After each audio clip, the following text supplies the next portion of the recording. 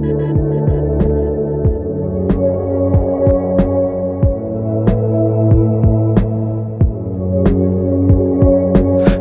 of a night, laying on the rock.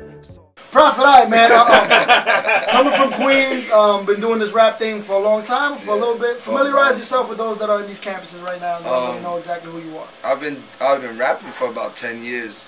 Actually, been taking it serious as a career for only about a year and a half. I worked in the music industry for like 5 years now. What were you doing? I was doing like label work, A&R stuff, scouting. Did artist management outside of the label stuff, because labels got kind of crazy. They wouldn't hire me because I was so young, but I was busting ass. So it's a lot of politics. So then I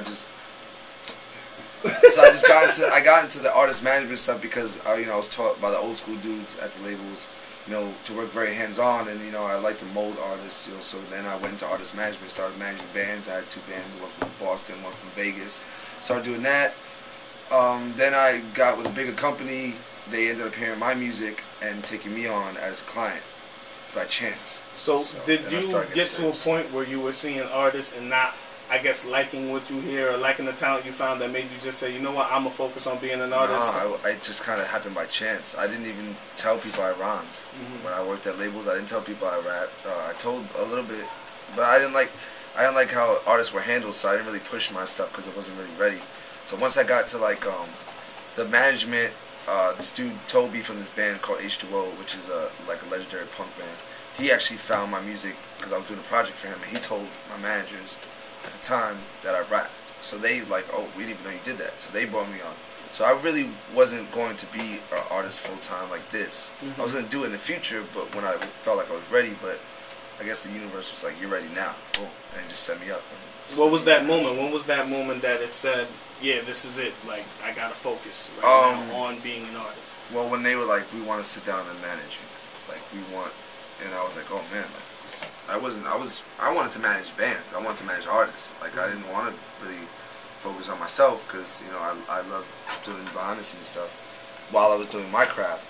So when they were like, we want you as a client, I was like, oh man, like, I could really do this. So then I did have my first show by myself, my 21st birthday, and then I was like, all right, this is for real. Now you keep jumping back and forth. I don't want to get anything confused because, the streamers that are listening, listeners on the campus, are used to us getting prominently hip-hop acts. Yeah. Now you keep jumping back from the word band. Yeah. But you do rap music. I do hip-hop. Hip-hop. But bands that you were managing had... No, they weren't hip-hop artists. I managed a hardcore band from Boston called Energy, and a pop punk band from Vegas called Love It or Leave It. Now, I've dabbled with managing as well as far as music is concerned, and I definitely know to manage an act, you have to believe in that act. Yep. And your ear for what they want to put out has to be very, very, very keen.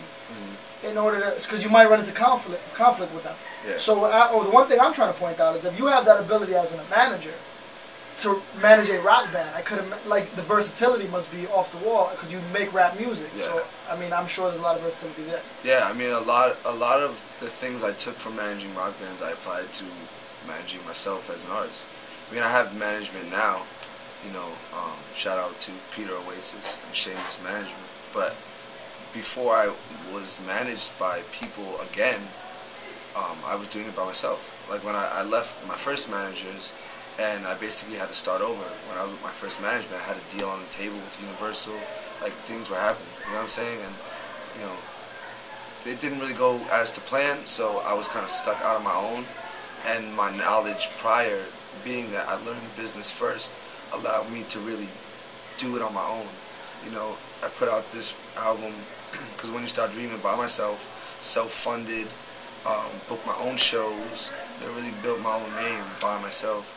So now that I have management, I got to the point where it's like I could only do so much for myself. Now I need to get to that extra level. But managing rock bands, made me focus on grind, shows, dominate your hometown, just things like that, little things like that. It's funny that you say that because I recently read an article on Billboard, and they were talking about how Lil Wayne dominated the urban scene, let alone more or less the entire scene for his tour this year, the tour that he just put up. And he did better than any numbers than anyone did as far as urban acts concerned, lifetime.